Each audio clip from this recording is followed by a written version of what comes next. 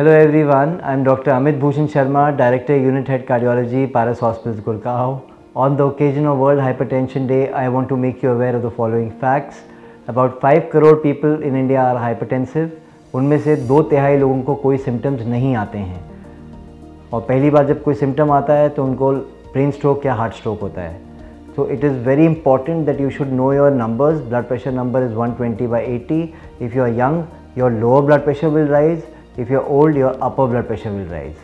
So know your numbers. Control the numbers are pulse, blood pressure and walking distance.